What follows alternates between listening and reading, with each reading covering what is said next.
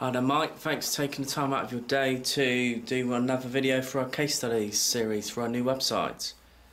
No problem. That's okay. I will ask you a few questions just about apprenticeships, the local economy, young people and such like.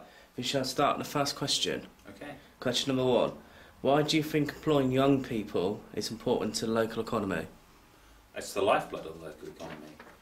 Without businesses supporting young people by employing them, training them, there will be no business in the future. Without the effort put in by businesses now, how do they expect to continue to grow their businesses, develop their businesses and have longevity of life if there's no young people coming through? That's a very good answer, thank you for that one. And what's your personal opinion on apprenticeships? Do you think they work? I think so. I don't have any real case study to follow on that one. It's just something that I kind of look at from the outside. It's not something that we can offer at this point in time.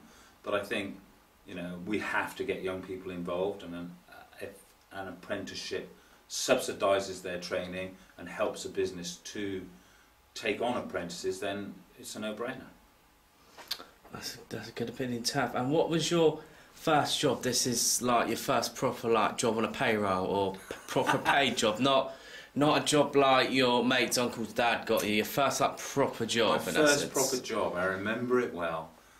I was training to be a civil engineer, employed by Sir Robert McAlpines. Mm-hmm. I kind of found out fairly quickly that it wasn't for me.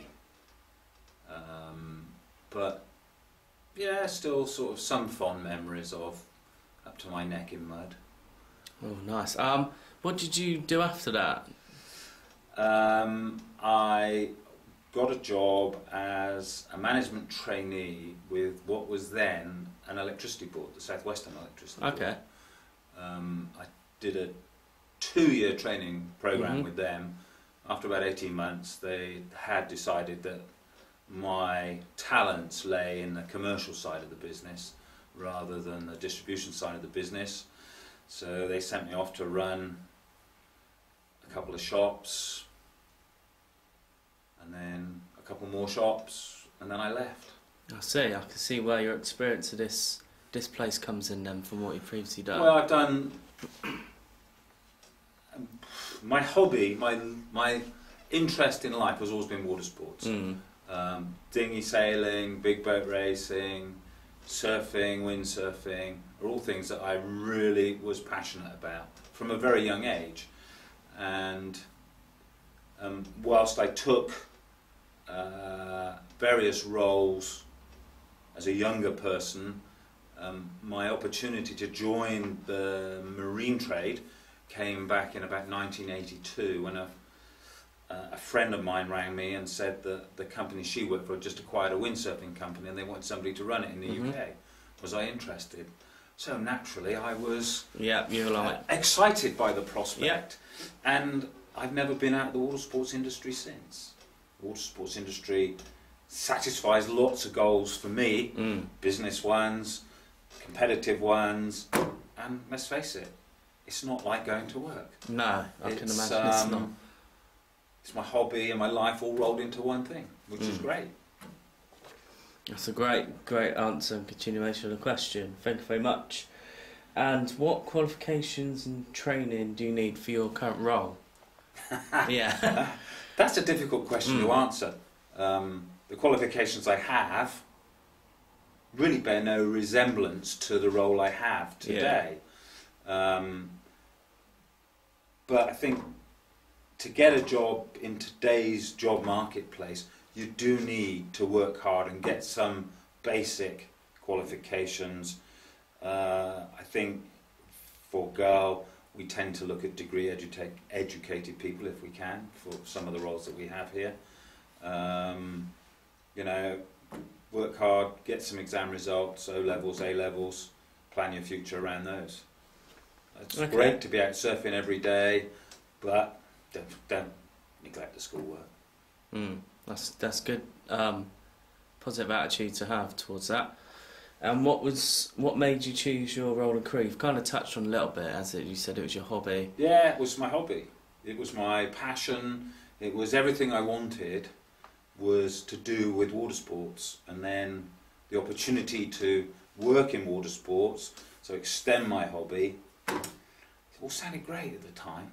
What you don't realise, I didn't realise, there is an awful lot of hard work that goes into it. You know, I spend many late nights and early mornings getting to places and from places. But actually, is it like going to work? Nah, not really. I don't have a problem getting out of bed and getting into the car or the van or to the office and doing my job, because I enjoy it, and I enjoy the people I interact with, you know, whether they're domestic customers, international customers, factories that we use in the Far East. It's just another conversation, another deal. That's great. One last question, again you've slightly touched on, but for somebody looking to get into your industry, water sports, and maybe water sports clothing as such, what would you say would be the desirable skills and things you'd need to do? Depends what they want to do. Marketing and sales, get a marketing qualification, that's really important. If you want to be in the design and graphic side, then you need to have a graphics degree in graphic design, or a degree in clothing product design. If you want to get in the sales side, it's really enthusiasm first and being prepared to take a chance. There are sales roles out there, both in store and for brands on the road, and it's just a matter of convincing people like me that you are the guy or girl for the job. That's right. Well, thank you for taking the time out of your busy schedule to sit down and do this case study. Pleasure, no problem at all. Thank you very much. Hi Paddy, thanks for taking the time out of your day to complete another case study in our new case study series for our website. I'm just going to ask you a few questions just about the economy, young people and apprenticeships, so that's okay.